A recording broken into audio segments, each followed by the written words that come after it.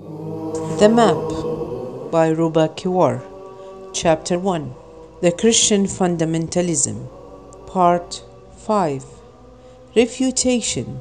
Salvation under the spotlight of the truth. Since the beginning, mankind tried hard to find a way to be saved from feeling guilty, to find the eternal joy and end pain. When a person does something wrong, he or she feels guilty according to their moral system. Religions try to gain salvation in various ways. In Christianity, salvation comes through bloodshed. In the Bible, it is mentioned in Hebrews chapter 9, verse 22, "Without shedding of blood there is no forgiveness." Therefore, salvation is attained through bloodshed. In Judaism, salvation is by slaughtering animals. In the book of Levi, we find a system of sacrifice. Therefore, everyone who had committed a sin should bring a sheep or a cow or doves to slaughter it in front of the priest. He or she should see the blood coming out from the animal and acknowledge the sin. The sin will be transferred from the sinner to the dead animal. Christians believe that the only way to gain salvation is by the coming of Jesus Christ on earth, to die for mankind on the cross, and that he is God and human, without sin, because God is the only one without sin. He came to earth to save the world from sins and suffering. This is the theology of the Christians. However, the Bible mentions the way to salvation by another method. Does God need a sacrifice in order to save mankind? Let's read some other verses from the Jewish Bible, Old Testament, and see what Yahweh said. In the 1 Samuel chapter 15, verse 22, Samuel said, "Has the Lord as much delight in burnt offering and sacrifices as in obeying the voice of the Lord?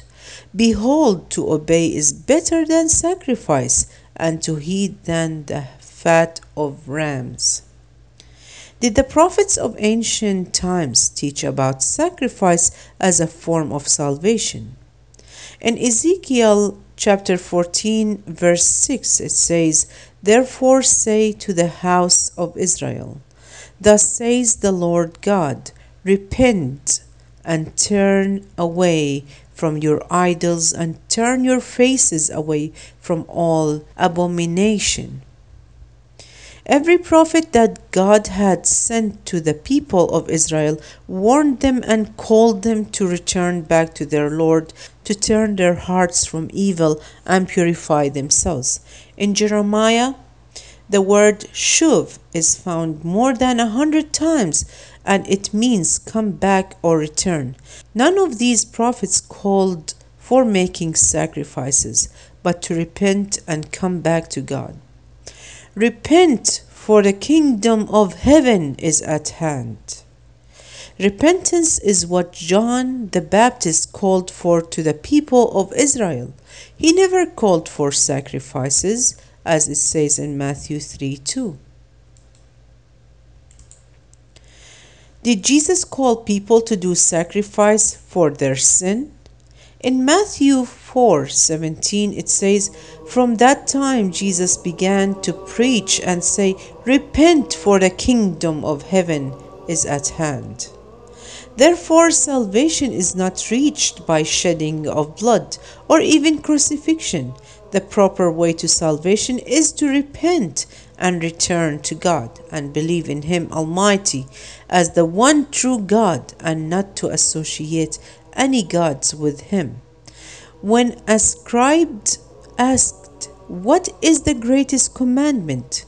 Jesus replied with, in Mark chapter 12, verses 29 to 30, "The foremost is, Hear, O Israel, the Lord our God is one Lord, and you shall love the Lord your God with all your heart, and with all your soul, and with all your mind, and with all your strength.